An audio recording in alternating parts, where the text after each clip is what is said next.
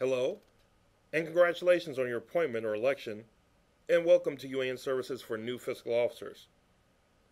I am Carl Cardwell, a project accountant with UAN Support, and this session is for entities already on UAN but who have new fiscal officers. And we are UAN, the Uniform Accounting Network. So, what do we offer? UAN is a financial management system designed for Ohio local government. The latest version is 2016.1. It is multi-user capable.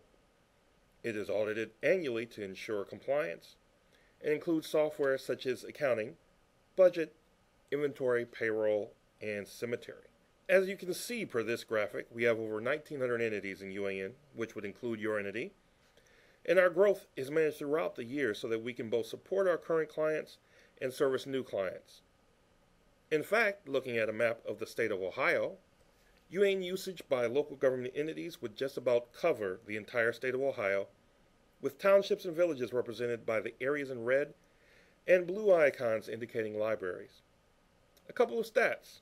UAN is used to issue $393 million in payroll and service 30,000 employees, which, if considered as a whole, as a 30,000 employee company, UAN would be the fifth largest employer in the state of Ohio, with $3.1 billion in total resources managed within UAN. Our software, starting with accounting, our software uses the framework of cash basis fund accounting structured to use the accounting codes indicated by the state of Ohio. Most of you have probably used a checkbook at one time or another, right? UAN is based on that same basic principle, and UAN has hundreds of reports to meet the needs of your entity. You will also be happy to know that if you aren't familiar with the terms I'm using right now, like fund accounting and account codes, I'll be talking about training options a little later in the presentation. UAN also provides a complete payroll system which would be used to pay the entity's employees, including yourself, through checks or EFT, which is also known as direct deposit. It tracks and pays and allows you to pay withholdings associated with payroll, such as federal, state, OPERS, Ohio Police and Fire, and prepare the reports necessary, such as the 941 and W-2s, to maintain compliance. UAN provides budget software to not only prepare reports, such as the tax budget, and assists your preparing the county certificate of estimated resources, but also powerful budgeting worksheet tools to produce reports such as a 5-year budget forecast or a comparison of your current budget with up to 4 prior years. After you're closing your books for the year-end process, you would be able to produce your annual financial report, also known as the AFR, for submittal to the state auditor in minutes instead of the days or weeks for manual or other systems in whatever format you choose that will ensure compliance.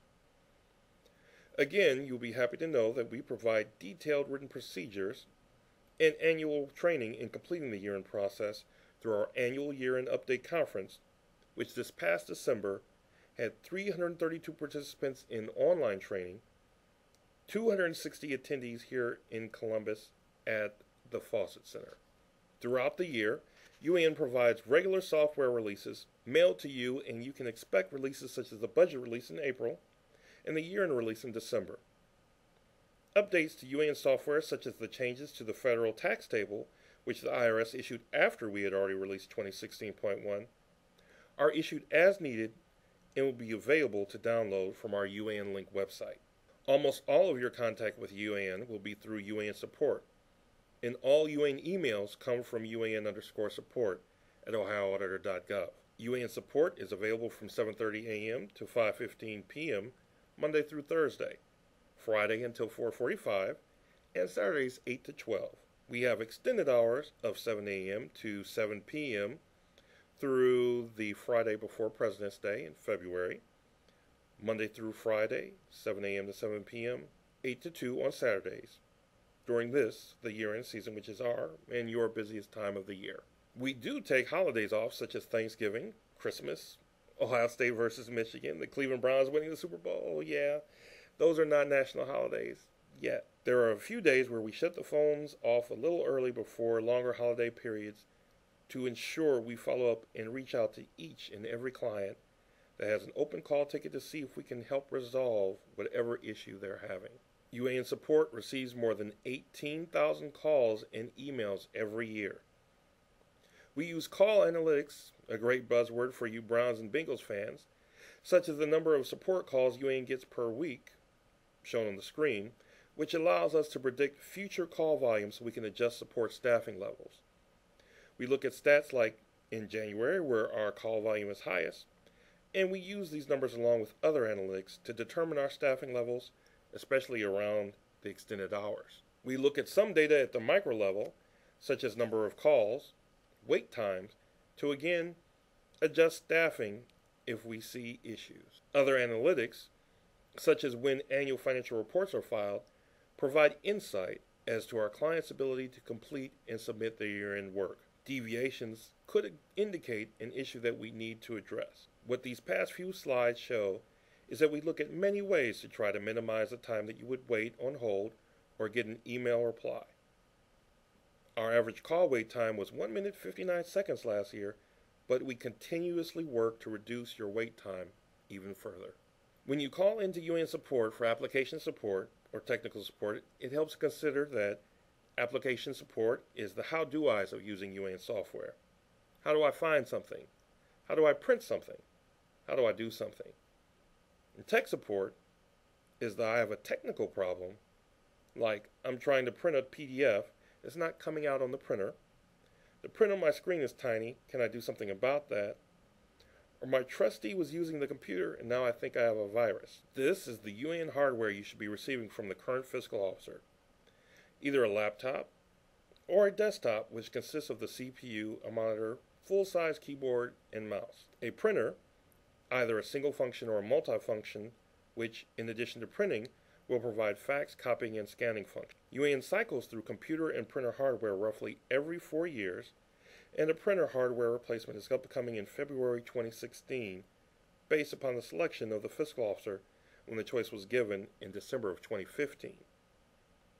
Tentatively, there will be a computer hardware replacement in the summer of 2017 where you'll be able to choose between a desktop and a laptop at that time. Here are some simple ways to figure out who to call, Dell or UAN, if you have hardware issues like, my speaker stopped working, or I can't get to the window screen. Then you would call Dell. I can get to the window screen, but I can't hear Hang On Sloopy playing, which is the official rock song of the state of Ohio, just a bit of side trivia. Then you would call UAN. For printers, call Dell if it is making strange noises, not picking up paper, picking up multiple sheets, or jamming. Or anything else, such as my letter size report is printing the legal size paper tray, or I need help with my backup. Then you call UAN. Dell tech support is available 24 hours a day, 7 days a week, using the information that can be found on the silver sticker on the computer. We know that UAN is new to you, so be comforted in knowing that UAN provides training conferences also at no additional charge.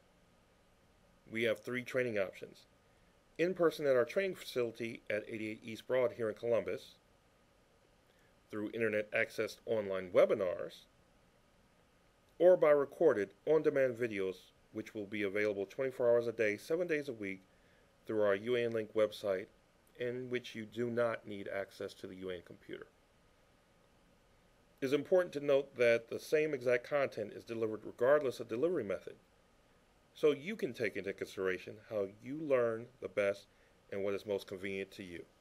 Our upcoming training course offers include new fiscal officers training, which is especially applicable for those listening, tentatively to be held in March and April with the registration details to be sent in February. New to UAN client training, which is offered in April, July, and October to those on our wait list. Lunch and Learn webinars, which are offered periodically throughout the year and typically cover topical issues that can be covered in an hour or two. Refreshers, to help increase proficiency in using UAN. And the year-end conference, which will help prepare you to roll from one year to the next. Now you're probably thinking to yourself, I'm new. How do I get up to speed? There will be phases to the application training, and you're in the first phase, orientation, which is the UAN services for new fiscal officers. The prerequisites are the next sessions. For those that don't have a background in fund accounting or payroll, these sessions are designed as prerequisites to the application training. The introductory application training phase, which will be available through live training either here in Columbus or through webinars, will introduce the UAN application and allow you to perform the day-to-day functions. The proficiency phase for accounting and payroll will provide more in-depth training and help you become more efficient in the UAN application by using the full feature set contained in the application. We have produced 2 documents for you to consider using, which may aid in your transition and we think will be a great benefit to you.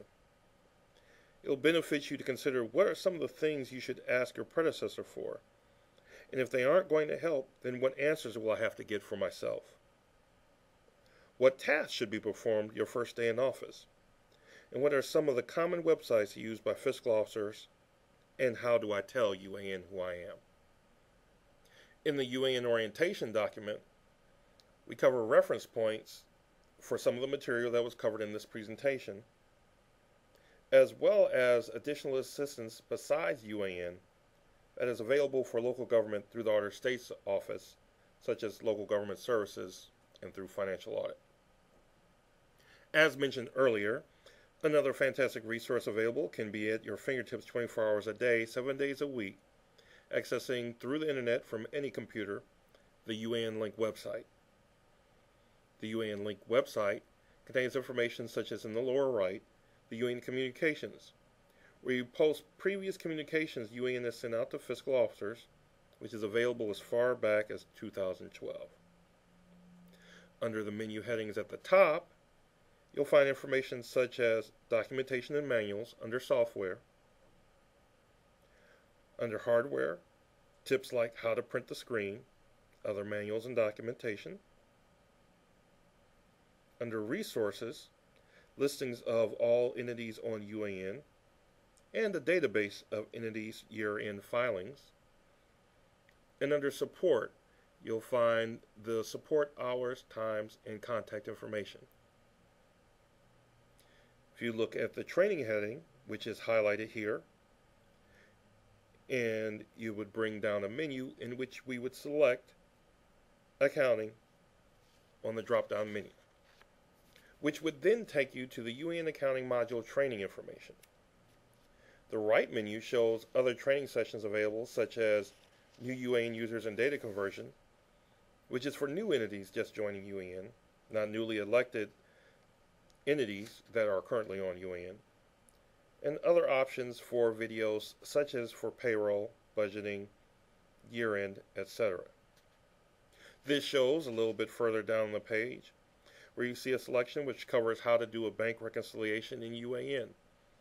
The video would cover the simple bank reconciliation, which is the basic how-to, a complicated bank reconciliation, which shows a more advanced methodology of learning how to find what's wrong with a bank rec, and the bank reconciliation worksheet, which gives you an Excel tool to be able to find any issue or problem. Now, if we were to click on checking accounts within this list, after clicking on checking accounts from the previous page, it would take me to the video of the training session that's posted on YouTube. Since this is YouTube, it will show you materials that cover checking accounts, as well as the UAN videos over under the right. It's interesting to note that while Kevin Hart or Jamie Foxx's video versions of checking accounts may be entertaining or appalling to others, they do not endorse us and we do not endorse them. Now, here is some homework that may or may not already have been done. UAN needs some help from you to know who you are in your entity is so that we can provide support help. As you had seen earlier, there are many instances, such as for when the training will be upcoming, that we're going to need email addresses or phone numbers or mailing addresses so that we can send out this information to you. So what we'll need from you as a new fiscal officer is a letter on entity letterhead signed by your trustees notifying UAN of the change in fiscal officer with, very important, fiscal officer contact information such as name, phone number, and email addresses, as we do send about 10 emails or so per year. You'll also want to include the location of the UAN computer. will need a copy of the signed minutes where the fiscal officer change is noted and a copy of the certificate of election for the fiscal officer if that is applicable. We also ask that you review the UAN Users Agreement, which can be found at the UAN Link website, uanlink.ohioauditor.gov. It's the user agreement that would have been executed between your entity and UAN so that you can obtain the UAN system. It gives you the responsibilities and duties that is held by the entity and yourself as fiscal officer, as well as the expectations from UAN. Also available on the UAN Link website, you can review the entity information UAN currently has on hand at any time through the UAN Link profile login, which is the green button you would click on in the top right corner. You will need a username and password, which can be provided to you after you have submitted those documents and you have taken official residence as fiscal officer. Once entering the password and entity ID, you would then be taken to the profile login menu, where you'll be able to download software updates, upload your year-end files, and view and update entity information.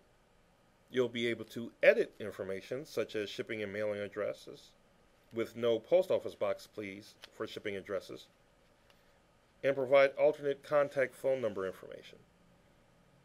Also note that there are fields you are not available to update, such as the contact name, email addresses. You will be able to edit information such as shipping and mailing addresses, with no post office boxes please for shipping addresses, as well as provide alternate contact phone numbers. You'll note that there are fields that are not available to update, such as your contact name and email address. The contact names listed in the profile, as well as those email addresses, are used to authenticate the clients who we will be able to provide certain services such as password resets. Again, the email and names can't be changed in the profile login, only through a letter and letterhead submitted to UAN through fax, mail, or email. UAN is 100% self-sufficient, with all support coming from supporting our entities.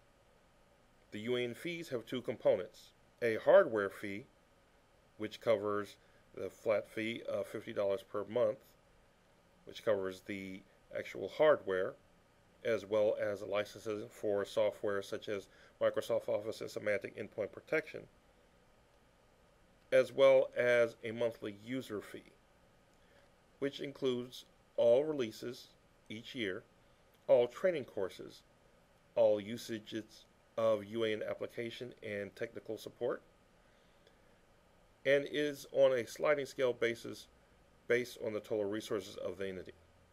UAN fees are calculated monthly but billed quarterly, and you should see invoices by the end of March, May, August, and November. The invoice at the end of March is for fees for the second quarter, so you may see adjustments to the user fee, up or down, based on the total resources recalculation of the submitted AFR from the previous year. The Auditor of State's Office has also begun to offer electronic invoices. Further information will sometimes be included with invoices or can be obtained by contacting the Fiscal Office through the AOS phone number shown on the last slide of the presentation. Now let's cover a few technical items to take note, such as steps to take before moving your UAN equipment.